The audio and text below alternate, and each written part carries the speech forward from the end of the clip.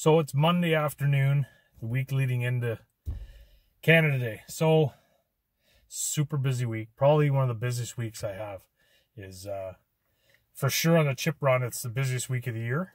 And I've got a trip on Friday and a trip on Saturday. So no rest for the wicked this week. I think they're both going to be largemouth trips, fairly local. And, you know, we're just trying to put numbers of fish in the boat for guests now. And till the river sets up deep, I'm going to try to avoid the river. I don't have any trips booked this week that would let me down to the St. Lawrence. So we're going to stay local, play around on some local lakes in the Rideau system probably. And but like I said, the trips are going to be crazy. Volume, heavy volume. So I'm actually going to shoot a video of my order when it first comes in, and then I'm going to show you what it looks like after. And that'll give you an idea how many chips one route, one guy with a partner can sell in 1 week. So it's pretty crazy volume, and I think you'll get a kick out of it. Canada Day volume. Holy snapping.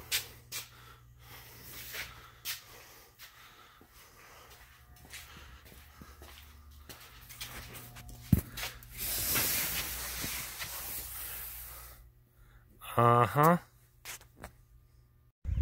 I'd like to introduce you to Georgia. G'day. G'day, she says. That's not a bad one, eh, kid? She's pretty good. She's decent. Pretty mint. Throw her back.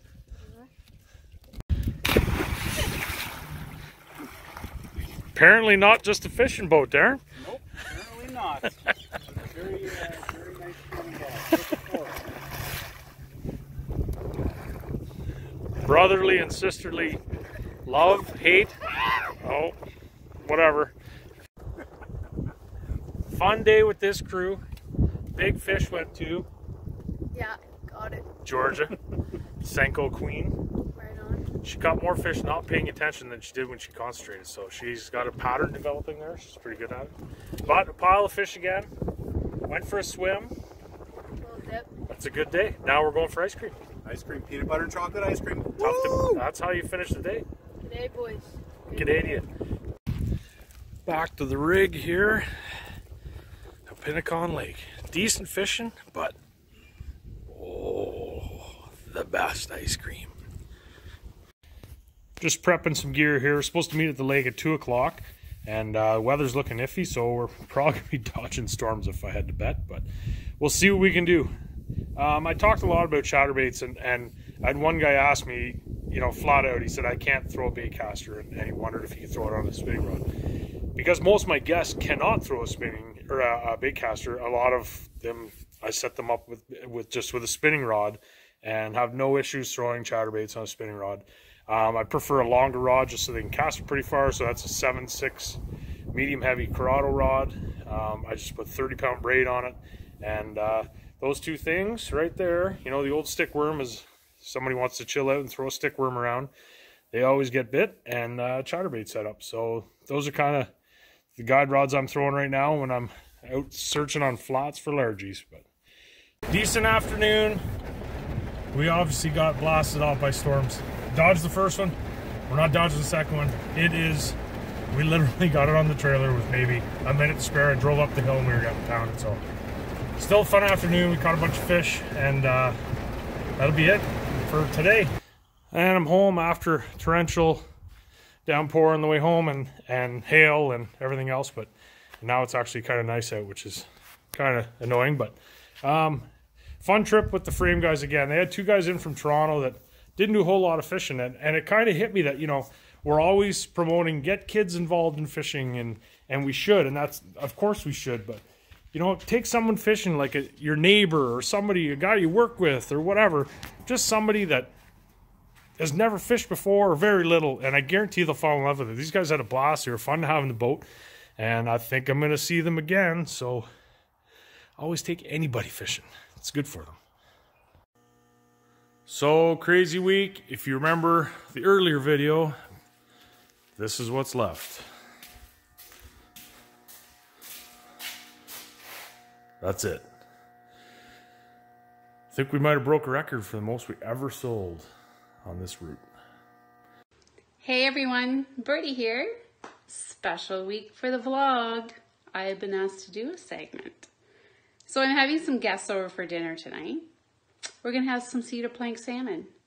I found this recipe a few years ago. It was a big hit then. We're gonna try it again tonight and see what they think. I'll walk you through a bit of the process and stay tuned. This is a lot freaking harder than you think. Planks are soaking.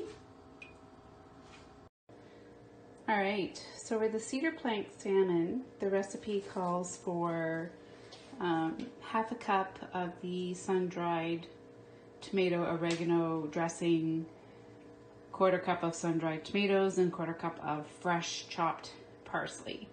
But I have a couple of big fillets, so I doubled the recipe.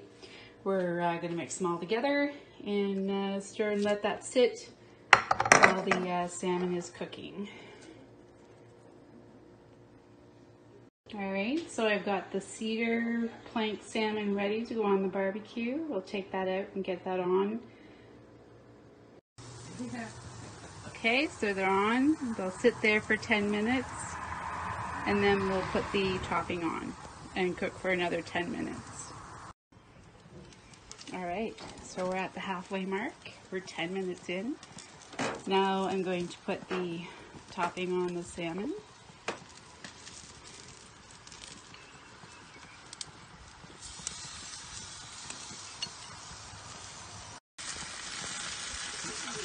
All right, so there's the topping on the salmon. Note to self, use longer spatula. I just burned all the hair off my knuckles. So we'll give that another 10 minutes and we'll see what the finished product looks like. They're playing in London, So England, eh? here's the end result. We're about to dig in a few minutes. So these are my guests for tonight. My Aunt Dorothy, my Aunt Jean, and my Aunt Marion. We're having the cedar plank salmon. That is the end result. What do you think, ladies? Very good. Very good. Very good. So will I give Chef Ramsay a run for his money? Yeah. Thank you. You don't have his attitude. That's a wrap on dinner and my segment for the vlog this week. It's been an honor. Thanks, RJ. Pretty good job, I'd say. So we're home from Canada Day celebrations. I know you guys post a lot of crap about politicians, and I know you like doing that, and you think you're real funny doing it, but never forget you live in one of the greatest countries in the world. Canada. Yeah, you do. I know you think he's a jackass, and I do too, but that's okay. We all can be a jackass at times, but you live in one of the greatest countries in the world. That's the story, the end of the story. But so decent week. Thanks for your recipe. You're welcome. Cook some more fish and you'll be in the vlog a little more. But vlogging ain't so easy, is it, Birdee? No, it is not. No. So anyways, that's a wrap on the week. This coming week, Renegade is back on Big Rito. So if you want to come out the weigh-in, Saturday at Rito Fair Harbor. What else this week? A couple more guide trips and working. If you broke anything on the weekend, what should you do? Come see us at service at Pirate Cove Marina. We'd be happy to help you. That's a plug if I ever saw one. See you next week.